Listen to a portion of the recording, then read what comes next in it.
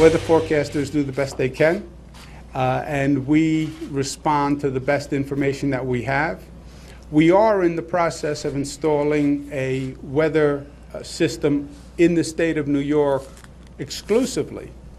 That will be the most sophisticated weather system in the country. Why? Because we make big decisions based on these weather forecasts. The great snow apocalypse of 2015 did indeed fizzle in certain areas. New York City was spared, but Massachusetts may be digging out of this one until opening day at Fenway Park.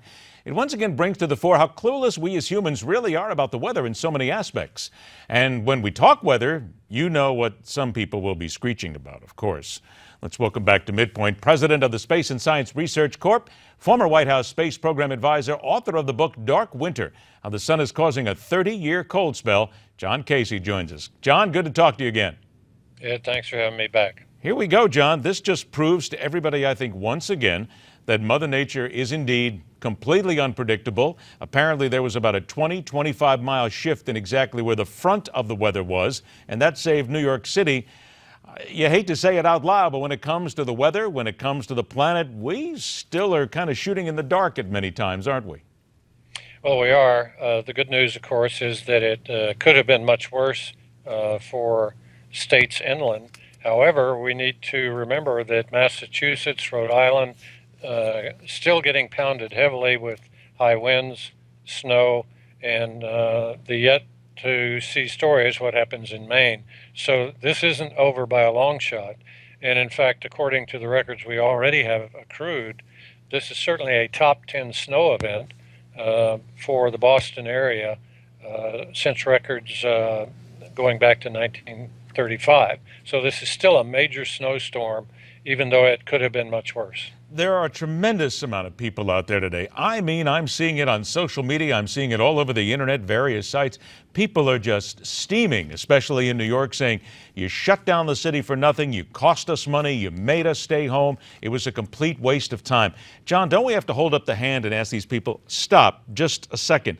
You do the best you can in a situation like this, because had they not done it, I think that we unfortunately then would have to consider the amount of people that would be placed in immediate danger, having to try to get through the conditions that we've seen on the eastern tip of Long Island and certainly now in Connecticut and Massachusetts. This can be deadly.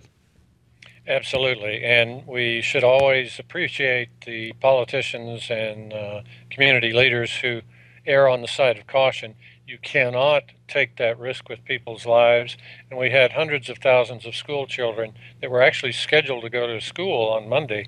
And fortunately, most states and most governors and most mayors decided to scrub that. And that was a good decision. So I applaud the decision. And if we look at the four major climate models that were used, weather models that were used to assess the path, it was looking pretty grim right up until the last moment, and then the storm's center shifted slightly, enough to spare New York City. But again, Massachusetts, Connecticut, Rhode Island, and Maine are still undergoing the very strong effects of a storm which produced up to 75 mile per hour winds, and at least in the area west of Boston produced over 30 inches of snow. And again, I think in about the minute before we take a break, come back, because I want to talk more about satellites and how we actually forecast, though. What we're talking about here, John, is in essence millimeters, if you will, on the map, but we're talking about a very slight weather change. That's impossible to predict in many ways, isn't it? Absolutely is. We're not there yet. We're getting close to 100%, but that last 10% is going to be a long time off in the future and a lot more money to go into weather systems to make them that accurate. Now you talk about money. Very briefly before we break here, how much money are we talking about? Well, the implementation of a new weather system in New York is going to be probably tens of millions for starters. But then when you start talking about putting up new weather satellites, you're talking hundreds of millions. All right, now that's indeed where we're going to go next. John Casey, please stand by for a couple of moments, because we're going to get down to something which really catches a lot of people off guard, and they talk about in a situation like this: the need to stop using an incorrect term about global weather conditions. Certainly what we just had. And let's see if we're still using outdated tech to really predict the weather. Because remember, those old black and white pictures from the NOAA satellites just aren't going to cut it anymore here in the 21st century. That's the other side of the break as MidPoint continues.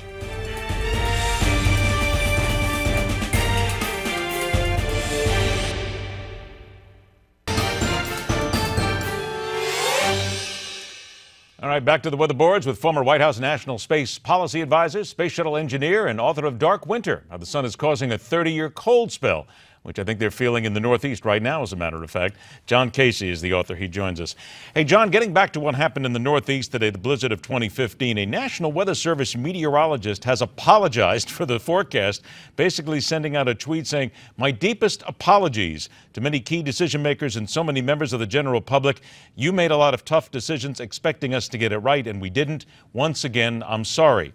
Do they have all the tools necessary and the best tools necessary at the National Weather Service to actually forecast the weather, or are they still behind the times a little bit? Well, I regret the apology. It was totally unnecessary, in my opinion. I think everyone takes the status of modern weather forecasting and storm forecasting with a small grain of salt. We have made major improvements since the satellite era began in 1979, and we now have a fleet of weather satellites that constantly monitor most areas of the globe, especially the land surface areas. But yes, we could do with some improvement. Still, especially in the Northeast, you've got a lot of folks up there that are very common sense oriented. They'll take the reports, they'll read the news print, and they'll make their own judgment as well. I'm sure most folks in Massachusetts and Connecticut and Rhode Island are not asking for any apologies right now as they dig out from 20 to 30 inches of snow at 15 degrees temperature. John, I went back and found a U.S. Government Accountability Office report from 2013 that said the potential gaps in weather satellite data is high risk. That's almost 2 years ago. Are we still working with those older satellites here, and we still need to bring those up to speed? Absolutely, we do. It's a very good point. Many of our satellites are approaching their 10-year life expectancy or already beyond it. And even those more current satellites, we're seeing some variations in their signal processing and detection systems that provide a bias, warm or cold, in the effective temperature they measure. So yes, it's time to replenish the global satellite weather monitoring fleet. Much as we have an infrastructure problem on roads and bridges throughout the U.S., those old satellites have got to have replacements coming along very soon. Is it fair to say that this is just another one of those things that no matter who the president is or the Congress is, this always gets shoveled under the carpet somewhere, you don't really think about it, and until the time comes when we're going to need it, the politicians, the decision makers will look at you and go, hey, we thought everything was working just fine. Exactly. Unfortunately, Washington is not a long-term planning city. The political parties and the administration don't do a lot of long-term planning. They usually plan on making the president or the Congress look good for a short period of time. Those in the science and engineering communities, however, are very well aware of these limited life systems that we built either on the ground or in space, and they need to be upgraded or replaced over time. And unfortunately, like we had a few years ago, we have to lose a satellite and cause blackouts in a particular area before the politicians and the administration takes it seriously. And it's irrespective of party. You're absolutely right. John, I got about 2 minutes left here. People will always say that look what's happening in the Northeast right now. That's a product of global warming. I can already see you're probably starting to shake your head at this point that it is not global warming because we're talking about cooling.